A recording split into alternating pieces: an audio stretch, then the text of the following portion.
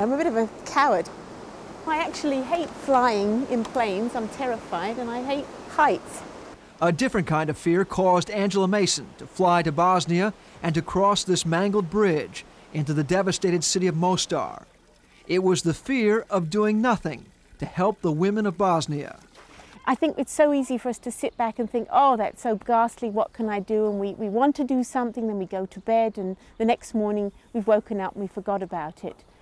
But I think it's time now for the women to help these women, to show them that they really do care, that we care in other countries. Too many television reports of raped and homeless women, and too little American support launched this former personnel recruiter from El Cerrito, California, on her self-appointed mission to generate some aid and comfort for Bosnian women.